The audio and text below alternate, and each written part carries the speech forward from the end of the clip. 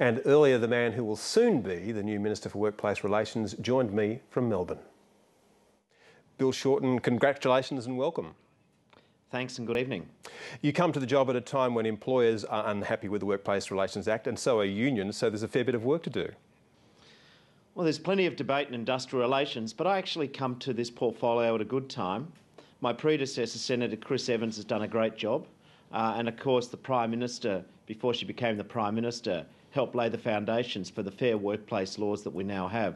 So I think that I'm joining a very strong team, and I believe that whilst there's plenty of debate, I think the job is exciting, not too hard. If Chris Evans did a great job, why isn't he still in the job?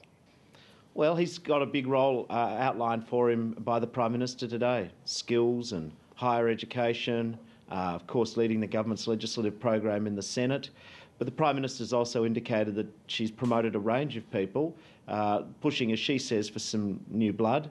And we've seen Minister Plibersek go into health. We've seen Minister Butler with his stewardship of mental health and aged care moving into the Cabinet, and then I've had a fortunate promotion too. If a business has to shut itself down like Qantas in order to end rolling industrial action, isn't there something wrong with your industrial relations system? That assumes that Qantas made the right decision to shut the airline down to begin with, and I contend it didn't. I don't believe it was appropriate for an airline management who are paid very high sums of money and they're very smart people and run a global brand.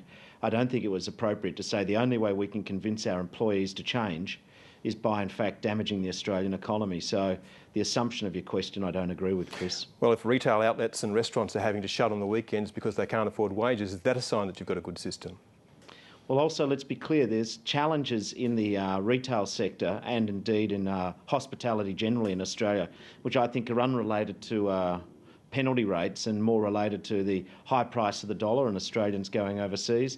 I think they're related to the fact that in a period of global uncertainty, Australians are saving more and not spending in the traditional patterns on hospitality in the retail sector that they used to. And of course, the retail industry itself. There are some companies going very well and there are some which are not. I don't accept the proposition that the only way that our hospitality and our retail sectors can advance in Australia is by cutting people's pay.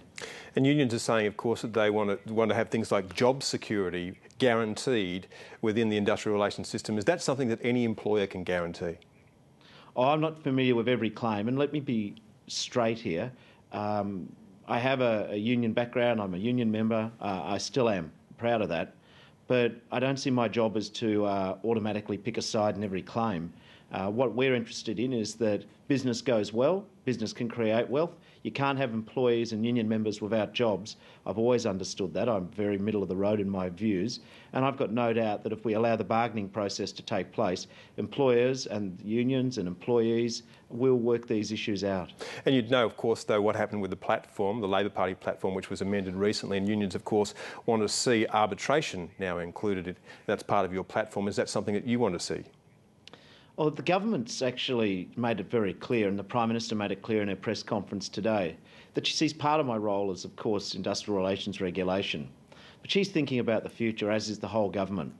We're interested in the fact that the world of work in Australia is changing, that our grandparents once thought they had a job for life and their grandchildren know they'll have 3 or 4 careers, and our children and grandchildren may well have 8 jobs across their lifetime.